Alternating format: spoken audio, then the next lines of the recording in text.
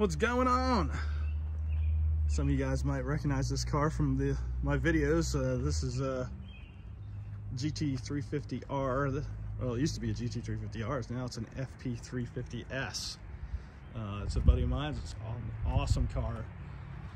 The sound is incredible that it makes, and it's super fast. One of the biggest things I noticed was from the GT350R to after driving it and driving this, it puts power down coming out of the corner so much better.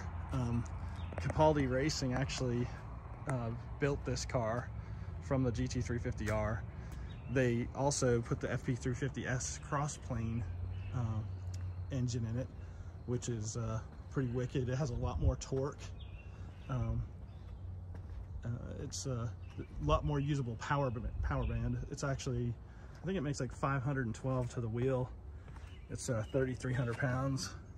I just wanted to film it because it's over here. I was giving it an oil change and doing some maintenance on it.